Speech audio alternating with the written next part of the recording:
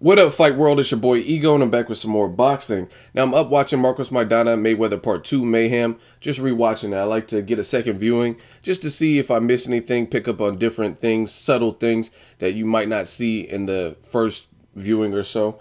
And it led me to this video, the title of this video, why Marcos Maidana had some success in both Mayweather fights. And I want to break it down. There's a lot of like hearsay and fans talking about Mayweather, is he declining? Is he rapidly aging and things like that?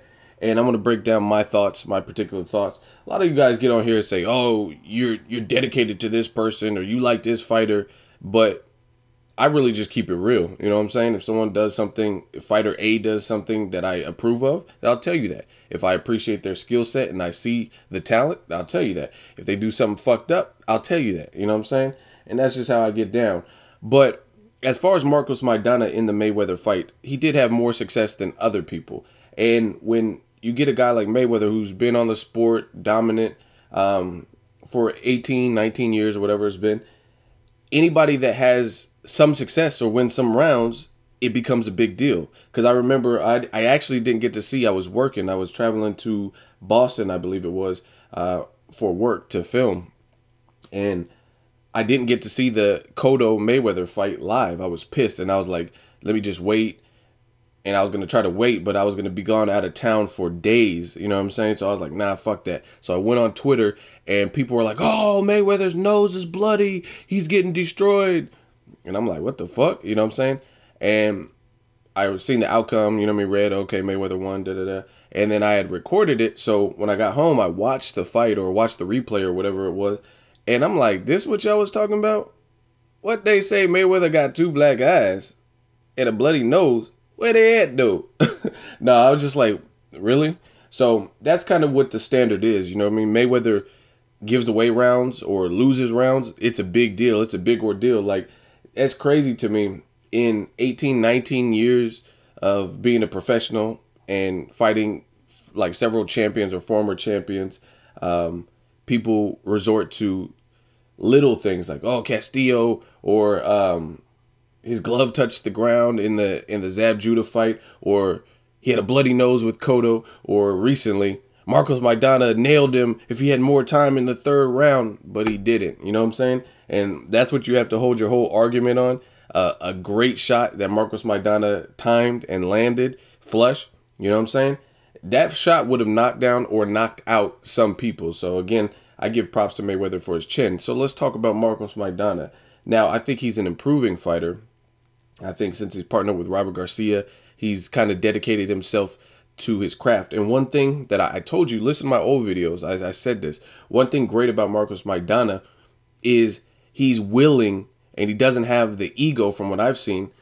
He's willing to be the student and let the teacher teach. Not all fighters, especially his age, are willing to do that. Some people, you know what I mean, they've learned different things and they're resistant to change. Marcos Maidana came to Robert Garcia for help, and he came as a blank canvas, basically. He's like, tell me everything you know, and you see it. You see it in him improving in his fight. He already had certain things that made him a formidable opponent, and then he sharpened other things, like his jab. The usage of his jab has been better. Even his defense, if you watch the fight, again, both Mayweather fights, his defense was better. There were times where Mayweather tried to do the pull counter, and Marcos Maidana, he might have got hit with it, but he was already retracting because he got himself out of position, throwing a punch that didn't land, and Mayweather tried to counter with the pull counter.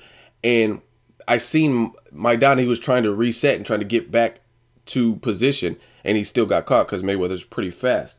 So the biggest reason, in my opinion, this is ego, why Marcos Maidana had some success with Floyd Mayweather is because Marcos Maidana simply does not give a fuck. I truly believe that. I think there's other things that you add to the equation that makes it good. Like I just told you, we know he has power. His jab is getting really good and underrated. His defense is improving. Those are all great things. But the main reason I think that Maidana had some success is because he doesn't give a fuck. I mean, you're talking about a guy who came from the streets of Argentina. He was in gangs. been shot at, been shot in the back, has a bullet wound. He's been to prison. He's been in as the example, you know what I mean, to build up other fighters like Adrian Broner, Victor Ortiz, and pulled the upset. You know what I mean? He did those things. You know what I mean? Had a good showing with Amir Khan. He was expected to lose a lot of fights. And he did lose the Khan fight, but he held his own. You know what I mean? No one could say it was a one-sided domination. And it looked like it had the potential to be that if Marcos Maidana didn't have heart, because he got dropped by a body shot, a great, wicked body shot by Khan in the first round. But truthfully, to me, that's it. That's what Marcos Maidana has that other people... And I'm not saying Marcos Maidana is the only warrior that Mayweather has fought. I consider Robert Guerrero a warrior too. I consider Canelo a warrior. You know what I mean? They've showed you in other fights. However, when they faced Mayweather, when the lights were shining bright, I feel they, as much of a warrior as those dudes are, they still didn't come at Mayweather in a fearless method. To me, Marcos Maidana came at Mayweather and treated that fight like he was Josecito Lopez. And that's very hard to do because this is a guy that everyone reveres as the #1 pound-for-pound guy. He's been in the sport so long. And it's hard to do that, especially when you're in there with him and he's like picking you off and countering you and stuff like that. Maidana, he just has that I don't give a fuck attitude to me. You know what I mean? Like he's really willing to go out on his shield. And again, I consider Robert Guerrero or Canelo warriors too, but Marcos Maidana is the next level of warrior. You know what I'm saying? In my opinion. And I'm not just trying to talk Marcos Maidana up. I really, truly feel this. He showed you in his fights, not just this Mayweather fight. I mean, most people get stunned and stung with the body shot. They don't get back up. You know what I'm saying? Matthew Macklin versus Triple G. Similar body shot. He did not get back up. Marcos Maidana in the first round when Amir Khan was his sharpest, he landed a precise, fast body shot that paralyzes you. Marcos Maidana simply did not give up. And he actually troubled Amir Khan in the later rounds. Josecito Lopez, he landed a weird shot on Maidana's thigh, which some of those shots debilitate you and fuck you up because it kind of like numbs you or paralyzes your mobility. You know what I'm saying? What did he do? He came back to stop Josecito Lopez. The Broner fight, it looked like he was getting fatigued and Broner started to come on a little bit towards the end and he weathered that storm. To me, Marcos Maidana is just a tough motherfucker. That's, you know what I mean? That's really what it boils down to. He has that I don't give a fuck attitude. Canelo, he seemed like he was thinking. He was trying to outbox Mayweather and all kinds of shit. Then he started getting picked apart because you can't outbox the masterclass boxer. You know what I'm saying? Especially if you're Canelo, you know what I mean? He doesn't have the speed or skills to compete in that arena with that fighter. You know what I'm saying? He could do it to maybe a James Kirkland or somebody else, or Angulo, but you got to know who you are as a fighter. And I think Canelo froze up and got discouraged mentally, you know what I'm saying? And had that mental breakdown. Same thing with Guerrero. He looked good the first 2-3 rounds maybe. And then Mayweather started to assess the data and it was murder, she wrote. And it looked like Guerrero could have got stopped. Now, I also think Mayweather could have stopped Maidana, especially in the rematch, because he didn't outweigh him by 15, 16 pounds. However, to do that would be a huge, huge gamble. And I think that takes Mayweather out of his comfort zone. Mayweather's a smart fighter. He's not going to go balls to the wall and go for the gusto and really step on the gas and press for a knockout when he's already winning and doing his thing. You know what I'm saying? That's just not his character. And rightfully so. It might not be as entertaining for fans or whatnot, but you got to look at it. He has his legacy, his family, and you know what I mean? He always talks about, oh, I'm undefeated and stuff like that. Who wants to get a silly loss when you're winning like Pacquiao did against Marquez 4? That was a great fight. Pacquiao was clearly winning that round. Who knows, had Pacquiao had a little bit more reserve, he could have just ended the round traditionally, went to his corner, and he could have possibly been the first person to stop Juan Manuel Marquez. You know what I mean? And he didn't because he got too gung-ho and he got caught and he got dropped and it was the end. You know what I'm saying? He got knocked out. So I think Maidana poses a lot of problems and Mayweather is a smart fighter. So I think he realizes that he could possibly stop him because I think another thing that's underrated is Mayweather's body work in the second fight was ridiculous. Sometimes subtle, And Maidana has a very good poker face, so some people might not have picked up on this, but he was clutching his stomach. He looked like he was wincing in pain. Like he was really, truthfully affecting him with that body shots. The first fight, Maidana said it felt like Floyd was tickling him, and I honestly don't think he felt the same way in the second fight. That's my honest opinion. So I think Mayweather could have stopped him, but it would have took him out of his element, and it would have been a huge gamble, because there's nothing worse than trying to fuck with a wounded animal. You know what I mean? If you're going through the forest and you see a bear and his leg is caught in a bear trap, if you get close to that bear, he might try to grab you and fuck you up because he's in pain. You know what I'm saying? Like, that's you can't play with an animal that's wounded like that and expect shit to go good. You know what I mean? And Maidana has one fight or one punch fight changing power. You know what I'm saying? So I think Mayweather's cognizant of that. He's not the strongest at welterweight. You know what I mean? He's not the biggest puncher at welterweight. So for him to have stopped Maidana, it would have required him to put himself into harm's way, let his hands go, and really, really try to, you know what I'm saying, put the icing on the cake.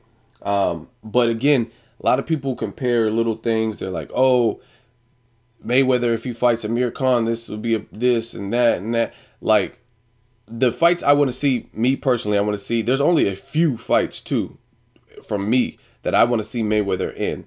That's obviously Manny Pacquiao. That's a given. I would like to see Mayweather fight a Keith Thurman, Kell Brook, or Amir Khan. Those are my picks. And I would also like to see Mayweather fight Tim Bradley. I think those are all good fights. Those are sound fights. If he fought any of them dudes right now, barring nothing crazy happening, like they get knocked out in December or something like that, then I'm okay with any of those fights. However, a lot of people are judging. Like, you got to keep in mind, Mayweather just came from a dominant performance over Robert Guerrero and Canelo just last year. Plus, he has a style that it's less wear and tear than other fighters. You know what I'm saying? Like, Angulo's done. Like, let me tell you, like, respects to everything he's done, but he's done. You know what I mean? He just doesn't have the style. It looks like when you're a fighter built on toughness and power and stuff like that, and then those things start to dissolve a little bit, then you're no longer the same person. Mayweather still has the brain, you know what I'm saying, that's ahead of other fighters, you know what I'm saying, so he could fight more. And people are basing a lot on Marcos Maidana. I think Marcos Maidana's style is truthfully a poison to Mayweather, you know what I'm saying? That's why Mayweather looks susceptible at times or vulnerable at times. Maidana has power, he is unorthodox, and the main reason, he doesn't give a fuck. He has that I don't give a fuck attitude. You know what I mean? So people are quick to say, oh, Mayweather's on the decline and Pacquiao or Khan beats him. Those are all good fights. I give the guys that I just mentioned, I give them all an above average chance of beating Mayweather. It would be a good fight. That's why I want to see it. They could beat him. They could lose to him. Again, I give them above average, like average chance, or below average would be someone like Robert Guerrero. I didn't see him beating Mayweather.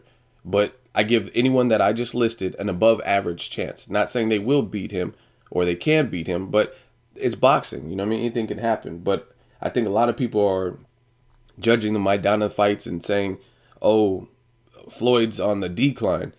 And that's cool if you guys really feel that way. I don't so much feel that way. I think he's definitely slowed down. He's not as fast as he once was. His offense isn't. He doesn't let his hands go like he did in the lighter divisions. That's not a question. And it's been that way for a minute. However, I think Maidana is Maidana, and that style, that exact style, gave Maidana some spots, you know what I mean, where he looked good. But if you don't bring everything that Maidana brought to the table, then it's irrelevant. Like Amir Khan, there's certain things Amir Khan does better than Maidana. There's certain things Maidana has that are above Amir Khan, in my opinion. So an Amir Khan versus Mayweather fight, to me, is different. The intrigue is the speed. That's what I want to see. But Amir Khan, in my opinion, doesn't have Maidana's chin, just like Maidana doesn't have Amir Khan's speed. So there's different variables involved. Keith Thurman, that's another good fight that I would love to see. He doesn't have the big fight experience that Maidana has had. Maidana's been to this level. He's been the main event before. You know what I mean? Victor Ortiz, Amir Khan, He's been in the fight with Adrian Broner. He's been in the spotlight. Josito Lopez. These are all big, high-profile fights, and most of them were main events. You know what I mean? Keith Thurman, as much as I like him, doesn't have that. Again, I give all these guys an above-average chance of beating Mayweather at this point, but some of you guys act as if it's a guarantee. Like, oh, Khan will beat Mayweather based on Maidana. But to me, Khan doesn't crack like Maidana cracks at 147. In fact, Khan's only had one fight at 147. So, you know what I mean? Like, you can't... A lot of people in boxing, styles make fights. And a lot of people use other people's victories as a clear telltale reason of why another fighter will win. And it doesn't work like that. Just the same as Maidana giving Floyd trouble in spots. That's because his puzzle is different than someone else's puzzle. You know what I mean? Because Mayweather knows if he counters, he's countering with a big puncher and a guy that's rugged and tough and improving with a better jab. Now, the same problems might not be prevalent with the next fighter. You know what I'm saying? And honestly, Pacquiao in his prime, I would say he was fearless. After being knocked out, I don't see Pacquiao being the same fearless person. Again, it's still a good fight, but I still don't think he's as fearless as he once was. You know what I mean? You get knocked out, you're going to remember it. You know what I'm saying? So I think nowadays, that's why the Pacquiao-Mayweather fight isn't as good as it was to me. Because Manny Pacquiao, he doesn't, like, that's what they just talked about on the face-off. Does Pacquiao still have the desire, the fire burning? You know what I'm saying? So again, I'll watch the fight, but it's a different fight than Maidana. You know what I mean? And I question at this point, who cracks harder at 147? Both guys are, you know what I mean, unorthodox. Pac with his angles and stuff like that. But I really would say lean towards Maidana as having more power at 147, because the guys he's fought at 147, he stopped them and or hurt them really bad. You know what I mean? Visibly. Who is Pacquiao in recent memory like hurt? That's a true 147 pounder. You know what I mean? Like Timothy Bradley, okay, he hurt him in spots. But Bradley, in his first fight with Pacquiao, that was his second fight at welterweight. And it wasn't even set like 2 in a row. He fought Luis Carlos Abregu, then dropped back down to 140, and then later moved back up to fight Pacquiao at welterweight. And then I think he only had the Pacquiao fight at welterweight and Ruslan fight at welterweight, and then he fought Pacquiao again. So Timothy Bradley, and he's not that big of a puncher, but Bradley isn't, you know what I'm saying? You could say he wasn't as acclimated as Josito Lopez or Jesus Soto Caras, who spent more time at a higher weight. Josito at least had the Victor Ortiz fight. Then he moved up to 54. And I think he might have had another fight in between that. So it's just all different fights. There's a lot of variables you got to put them in. I gave you my list of opponents I would like to see Mayweather fight. But those are all different fights than Maidana, because Maidana is Maidana. Just the same way, I would say the same thing. Because Marquez knocked out Pacquiao doesn't mean Mayweather will. You know what I'm saying? There's differences. Marquez had four shots at it, 4 chances to do it. You know what I mean? And I think too many people want to rejoice off of other people's victories. Like, oh, Maidana gave Floyd problems. Amir Khan will do the same. Does Amir Khan have Maidana's chin? Is he going to be fearless if he's hurt? You know what I'm saying? Like Maidana was. So you got to put everything into perspective. Let me know what you guys think. Who poses the most problem from Mayweather? Do you feel Marcos Maidana is fearless? Let me know what you guys think. Drop a comment. Make sure you like my video as always. Hate, comment, or subscribe. Till next video is Ego. Signing off.